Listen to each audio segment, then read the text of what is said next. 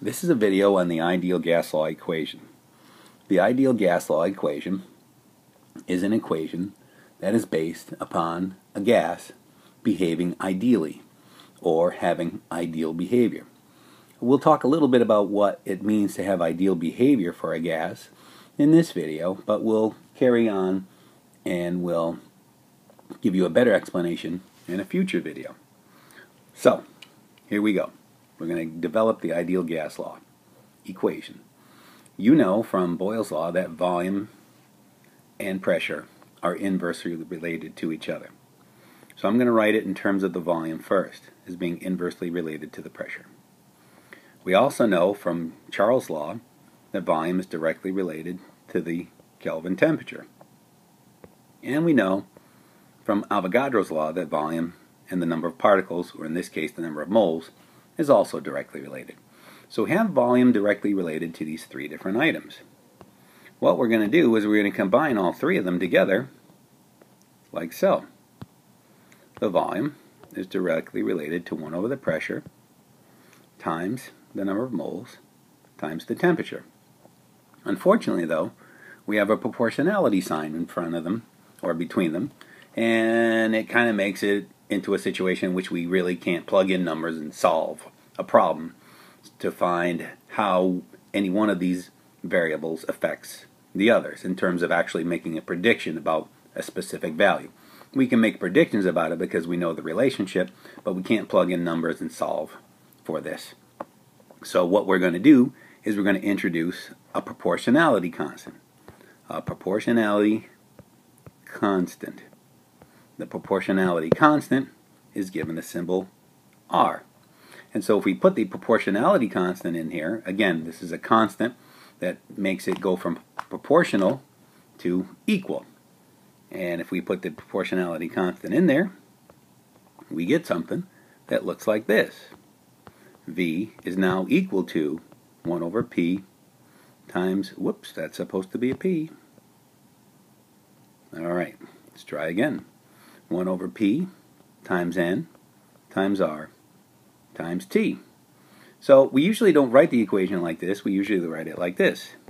PV is equal to N times R times T. And what the ideal gas law equation does is it relates all four of the variables together.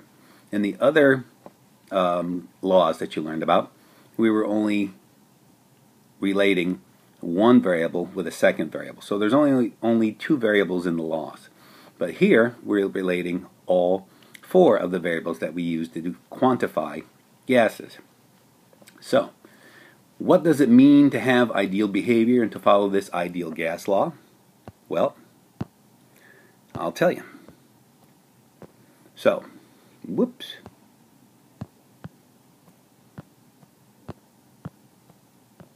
When you have 1 mole of gas, in other words, N is equal to 1, that should be equal to, according to the equation, P times V over R times T. And this should always be true under every condition. And so, for now, this is how we define ideal behavior. So for 1 mole of gas, this must always be true. The pressure times the volume divided by R times T must come out to be equal to 1. This is not always necessarily true. But, assuming that a gas follows ideal behavior, this has to be true.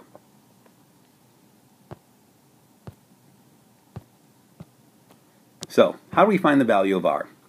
Well, it turns out, according to Avogadro, or actually based upon his ideas, 1 mole of a gas at what we call standard temperature and pressure, STP, that's standard temperature and pressure, which turn out to be 0 degrees Celsius and 1 atmosphere of pressure. They are a standard set of conditions that have been defined.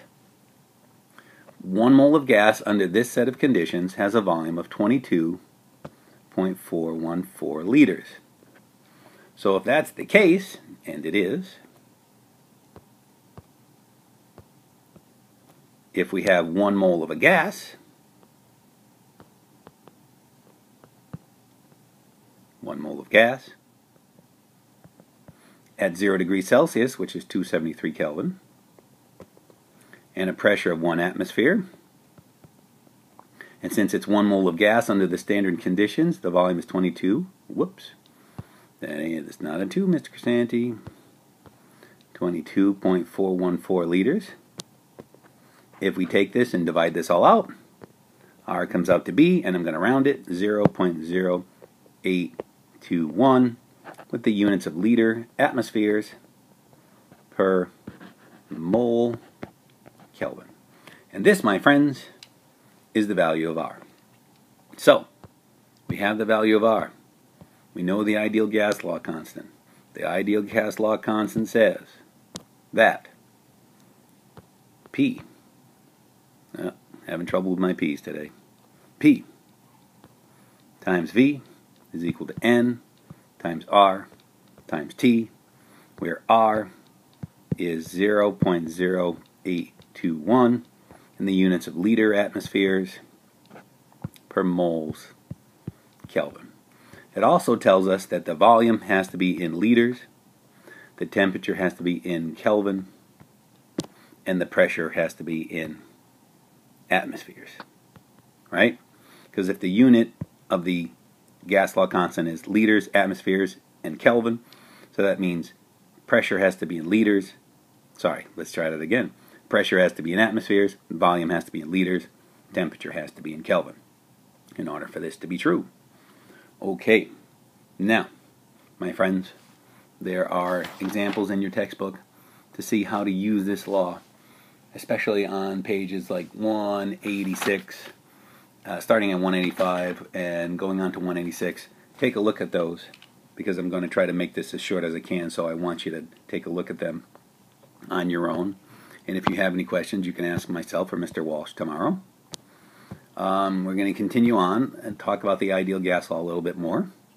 So, the value of R is a constant. So you have a gas with a certain pressure, which we're going to call P1, and it has a volume of V1, and it has a certain number of moles, and a temperature of T1. Let's take that same gas with the same number of moles, change its pressure now to P2, so its volume is now going to be different, or V2. Remember, same number of moles, and a temperature of T2. So, we've got the same gas, same number of moles, we just change the conditions of temperature, pressure, and volume. Either way, though, remember, the ideal gas law constant is a constant, and the values have to come out to be equal to R. Well, if the first equation is equal to R and the second equation is equal to R, then obviously they both have to be equal to R. So what's the consequence of that? Well, the consequence is that P1, still having P problems, times V1 over N times T1 is equal to P2 times V2 over N times T2.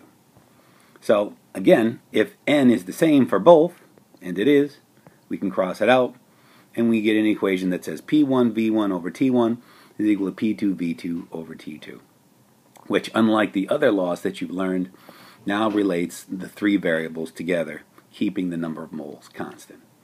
So look in your textbook at the examples on pages 185, 186, and also 187. And I'm going to stop this video right now because it's getting a little long, and I'm going to break this down into one other video, and I'll see you on the other side. And if you have any questions, see me or Mr. Walsh. So we'll talk to you later. Have a good night.